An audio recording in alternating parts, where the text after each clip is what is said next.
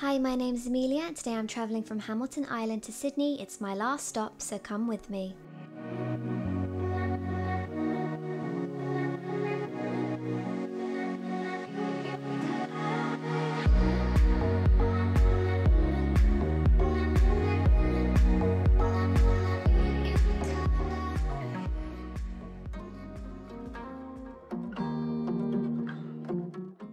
We're in Sydney now. My Australian accent got a lot worse the further south you get. I took the train from the airport all the way to the city centre. It's super cheap and it only took around 15 minutes and I was absolutely amazed by the seats. I don't understand why we don't have this in London. Look at this giant Christmas tree. It just looks so beautiful. It's still really weird celebrating Christmas in a hot country, but I think I've kind of gotten used to it. I checked into the Fullerton Hotel and honestly, it was just way better than expected. It was just so comfortable and it's definitely my favourite hotel of the entire trip. It definitely beats cockroaches in the Gold Coast. Good morning everyone! Today I'll be heading to the Blue Mountains in Sydney and I'm going to get there by train. Getting to the Blue Mountains is really easy. However, I would advise you get there early just because I got on the train 10 minutes before departure and the seats were almost all gone. I feel sorry for those getting on further down the line as I don't even know if people would have been able to make it on the train. We've arrived in Katoomba. For the amount of people coming and arriving to Katoomba every day, I thought the town and area would be a little bit more built up because at the moment I don't think it can quite deal with the amount of visitors and tourists. The infrastructure just isn't that. I didn't really like the town of Katoomba very much. I'm not really sure why, but I found it had this very strange vibe.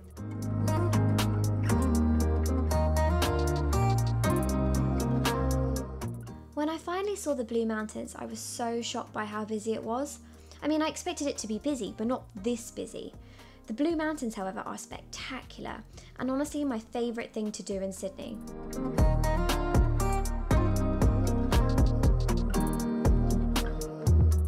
I wish I'd gotten to see it on a clear day as I think it would have made it even more beautiful, but I haven't been very lucky with the weather on this trip and I hope that one day I can come back and see it in all its glory. There are a lot of walking trails and I tried to do some of them, but it was almost impossible with the amount of people there. And I know I'm being hypocritical because I'm a tourist complaining about other tourists, but I just want to be honest in this video. Perhaps if you go in off-peak season, you'll have a better experience.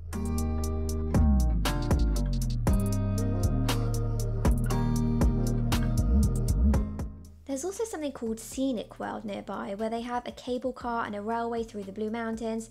Honestly, my brain couldn't comprehend it at the time, so I gave it a miss, and I don't really feel like I missed out at all.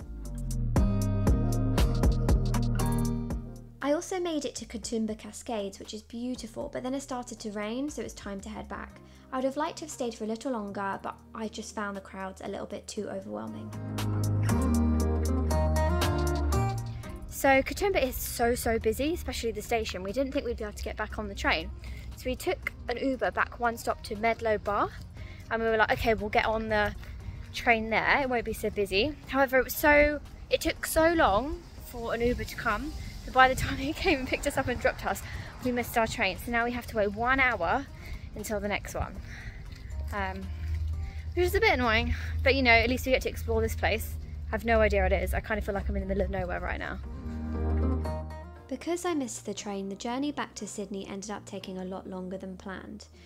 The train is the best way I think to get there, however if you drive it is a bit more convenient, but I don't think you'd find a parking just because of how busy it is. When we arrived back at the hotel, I actually found the secret underground supermarket and I was so happy because they had these little tiny mini shopping trolleys.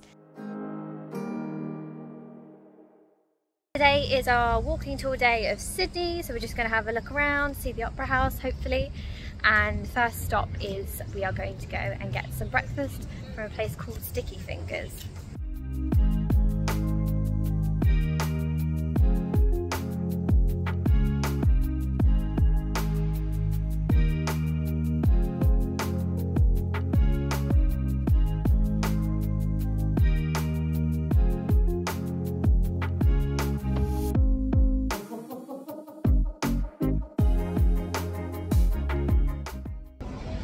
breakfast was so bad it actually ruined my mood. Didn't really like it.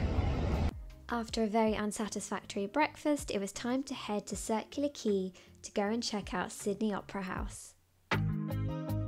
Circular Quay is full of shops and restaurants and little cafes, and it is super busy because it's the #1 place where all the tourists go.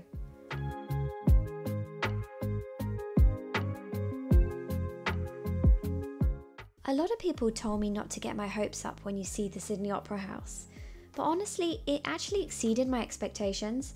I couldn't stop staring at it. Honestly, I think it's an amazing building and I was really impressed with the architecture. It kind of looks to me like a giant flower, and it was the first time it really hit me how far away in the world I was from home. There's also like a little small place next to the Opera House that serves drinks and snacks. I didn't actually eat there, so I can't comment, but I've heard the food there is supposed to be pretty good.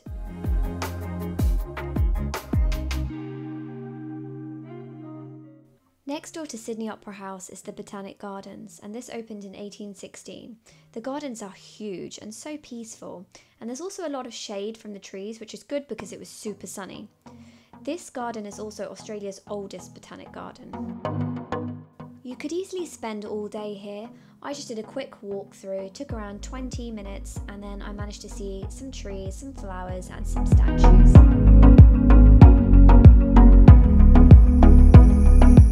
I feel so blessed to have seen the Opera House. It's been on my list for so long, and I feel like I've achieved something by just being able to see it. It's one thing I can tick off my bucket list. Honestly, I have just had the worst luck with weather on this trip. This time I'm at Bondi Beach and I'm at the Icebergs swimming club. I wanted to see that really famous kind of view where you have the really light blue pool and then the light blue sea in the background. But I guess the weather was just not on my side, but it's fine. At least I know what it's supposed to look like. It's a little walk through Bondi to Bondi Icebergs. The actual place is, I think it's kind of like, well, it looks a little run down. It's also extremely busy. I'm now doing the coastal walk from Bondi to Coogee, and actually it's a really beautiful walk. It's a shame that it is a little bit cloudy today, but you know, it's probably better doing the walk in the cloud than it would be in the sun. I don't think Bondi is quite my vibe or quite my place, but I'm glad I got to see it. So yeah. The Bondi to Coogee walk is a 6-kilometre walk, and it's one of Sydney's most famous. It takes you past some beautiful beaches, cliff tops, and you can also make stops along the way. It's just a nice walk to do because you can do it at your own pace. It probably takes around 2 to 3 hours to complete.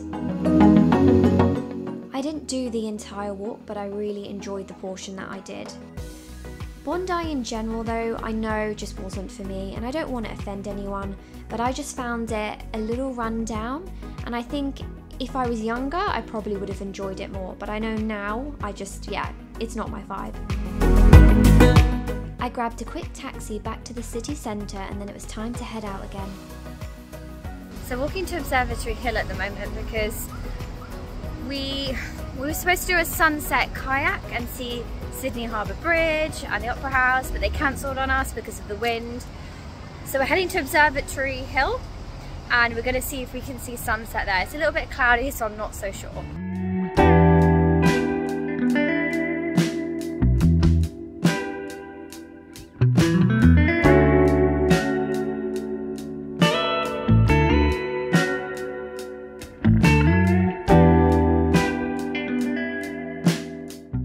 It's a really nice spot to come and watch sunset, but the only thing about this point is sunset is actually behind me. So most people just come to Observatory Hill to look at the city lights thing. If you actually want to see sunset and you want to see the Harbour Bridge and the Opera House, then probably go elsewhere. So tomorrow night I'll try and see if I can do sunset from a different location, because sunset is behind me right now, but the view is still really nice.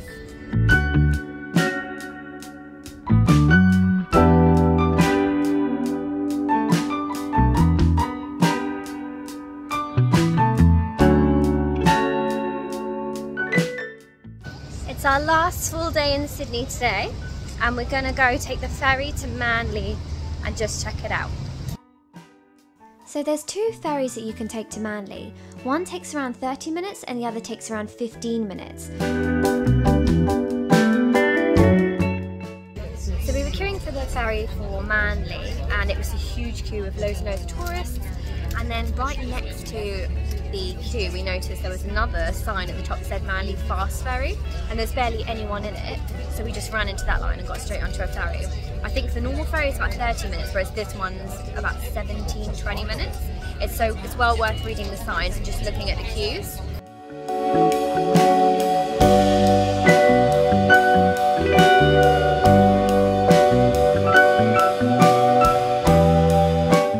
Manly is seriously cute. That's kind of the only way I can think of describing it. It reminds me of my seaside hometown back in the UK. And also look at this shot, it makes me laugh. I feel like a giant.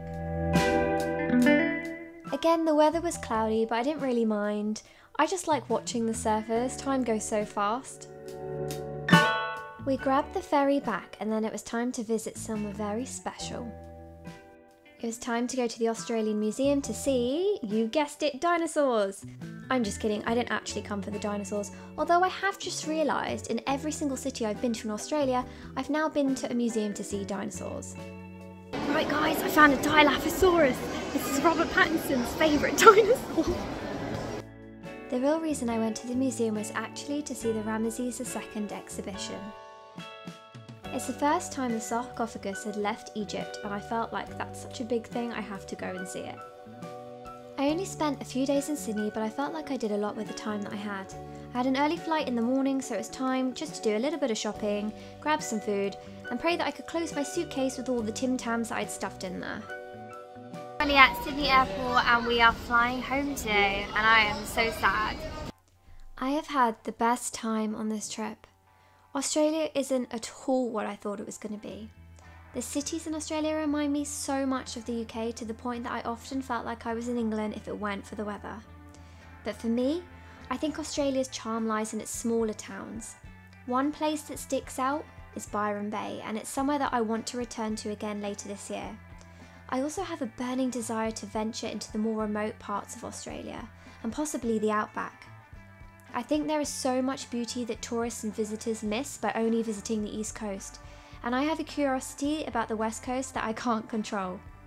So make sure you subscribe, as I will be heading to Perth and Exmouth in the next couple of months, and as always, I want to take you with me.